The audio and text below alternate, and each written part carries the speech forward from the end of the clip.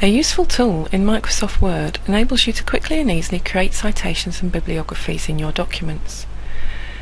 To find this, click on the References menu and you will see the Citations and Bibliography group. Choose the style that you would like to use in your document. I'm going to choose Harvard Shoe.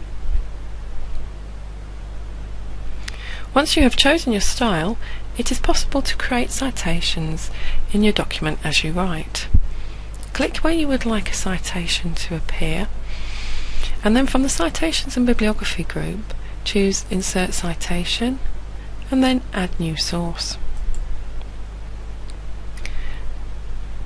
Select the type of source you wish to refer to. This could be a book, journal article, website, or other resource. I'm going to choose book.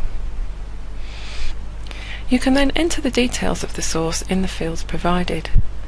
If you have chosen your referencing style before you start, you will see the appropriate fields to fill in to get a good reference.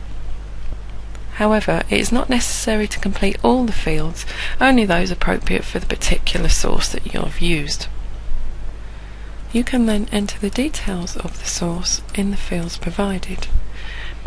There are examples at the bottom of the screen showing you how you should input the information. The most difficult part is entering the authors. It can be helpful to use the Edit button and then fill in the details of the authors here.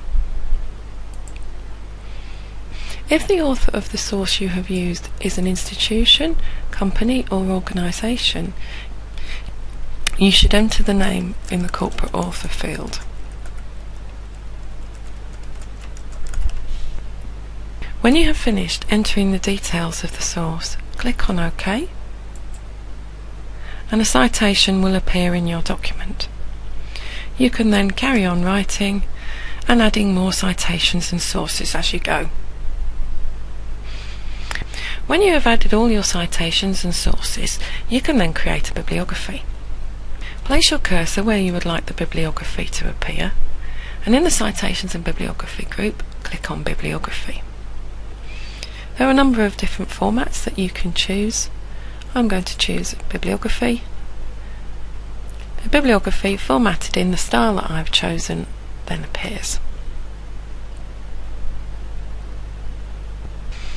Note that the bibliography will contain all the sources associated with the document, so if you created a source and then decided not to cite it in your document, you may still find that it appears in the bibliography.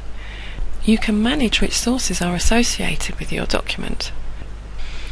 All those with a tick have been cited in the document. It is also possible to create a master list of references that you can use in other documents.